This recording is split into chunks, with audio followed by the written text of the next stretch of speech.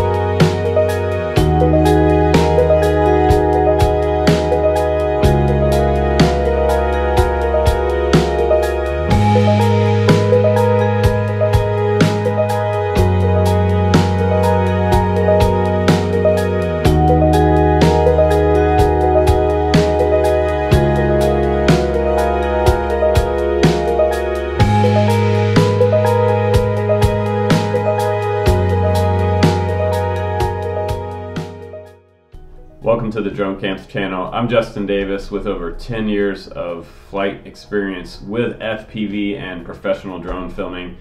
Today you're probably looking for a video on how to make professional video with your DJI Fpv drone. Now this is not like a typical Mavic straight ahead flying drone or even the DJI Mini 2. It is very different. It also has full manual mode for flying in what we call in the FPV community acro mode. But if you want to get professional looking video, you need to have an ND filter set in your arsenal. In your bag, you need to be able to pull out that specific ND filter for that time of day. It depends on the time of day when you're filming, which one you're going to use. They do include 4 different filters in this set. They have ND 4, 8, 16, and 32. We're going to test each one of those out in this video, but I'm also most importantly going to show you the settings in the camera that you need to adjust for the shutter speed. What we're going to do is we're going to slow down the shutter speed down from 0.02 of a second down to 1/20th of a second. And that is going to add motion blur to your video. Otherwise you're going to get pretty nice video that's in focus, but it won't have that cinema look that we're looking for. So an ND filter will smooth out some of the jello and the jitter in the frames. The tune on the DJI Fpv drone is not perfect, so the ND filter set will absolutely help smooth all of that video out and give you that cinema look that you're looking for. So let's go ahead outside now. Let's test out the Freewell filters, all 4 of them, and I'll show you the different looks that we get during a bright and sunny day. It will make your colors pop and your black point much nicer. Here we go.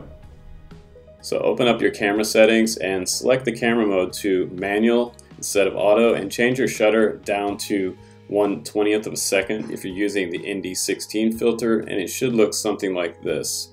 And now we're going to get some motion blur in our video and it'll look a lot more cinematic. Now installation of your ND filter is kind of tricky. You do have to hold the gimbal with 2 fingers. It does have notches on the filter so you can hold it with your index finger and your thumb. Now firmly hold the gimbal in place and push the lens cover on, and once it's on you'll feel it kind of seat, and then you need to push firmly till it's totally seated and it's on straight. You can kind of twist it to turn it straight, but make sure that your filter is on correctly or it'll fall off and everything will go white. So if it happens, you push the pause button on your drone, and then you need to go ahead and change the manual mode from the shutter speed so that you can see again to come in and land. We have had reports of people crashing with this, so if you're flying in acro mode, be very careful that you have this lens cover on correctly. You do not want to lose it mid-flight. Now before we show you the Freewell filters, let's go ahead and show you what the stock settings look like on the DJI Fpv drone. Without the filter, this is the stock setup for the ISO and the shutter speed, and the white balance is set to auto here. You can see that the clouds off in the distance, they don't have a whole lot of definition. The color doesn't look very saturated. The black points are okay, but the overall image quality could use some improvement. So out of the box, it might take a little bit of tweaking for saturation settings, the EV, shutter, and ISO, and everything. So let's go ahead now and let's start out with the first of 4 filters.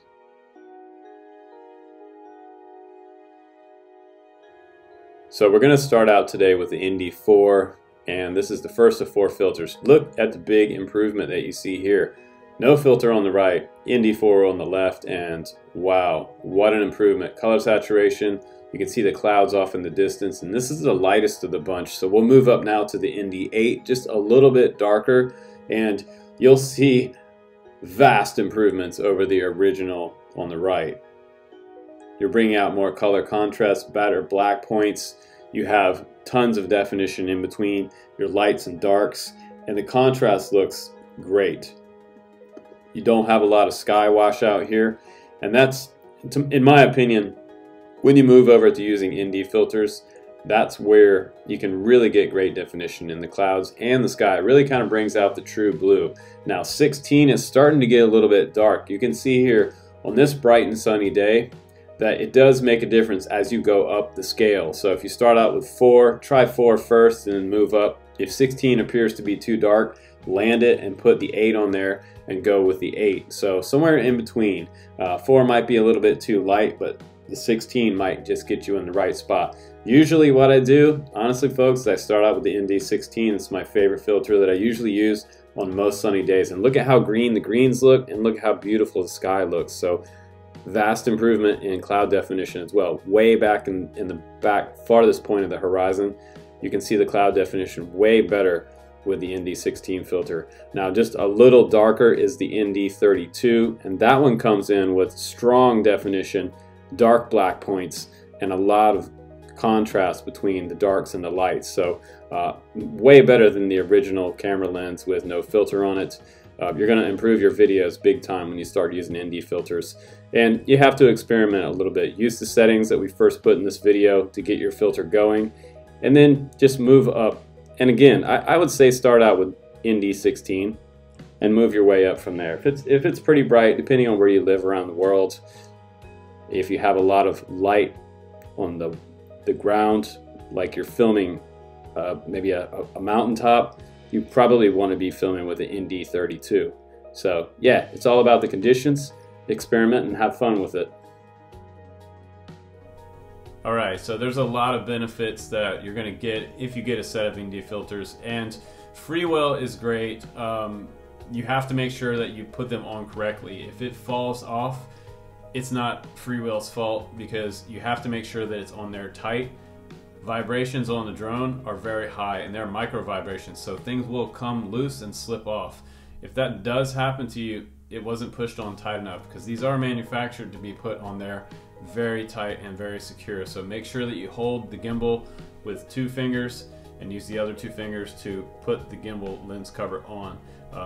It's quite a tricky thing to do, and I will agree that it is tricky to get it on there and make sure that it's nice and snug, because the last thing you want to do is ruin your camera, right? So we definitely don't want to ruin the gimbal or damage anything there. So be super careful when you're putting these on, but it's going to vastly improve your video and give you that sort of Hollywood professional looking video that most of the other guys are out there taking. And friends of mine that do pro video in Hollywood, these are the type of filters they use. They're not super expensive. You don't have to spend several $100s on filters for the FPV drone. So Freewell or any other filters out there, just give them a shot, try them out, and see what you think, what your video looks like stock to using ND filters. And again, my favorite one is ND16. That's usually the first one that I pull out and set up on the drone before I take off. So set up your white balance and all that to manual mode 5600 there, and also make sure that your frame rate for the shutter on your frame rate should be 2 times your frame rate. So that's one of the key things that you need to understand. So make sure you set those settings up like I showed you before in the beginning of the video, and you should come out with some fantastic video with your filters. So happy flying, everybody, and let me know how you're doing with your videos with your FPV drone. I will have a review coming up, a full honest review on the DJI Fpv Drone coming up on the channel. Stay humble and kind, guys. Take care. Happy FPV, and please do subscribe. I'll see you on the next one.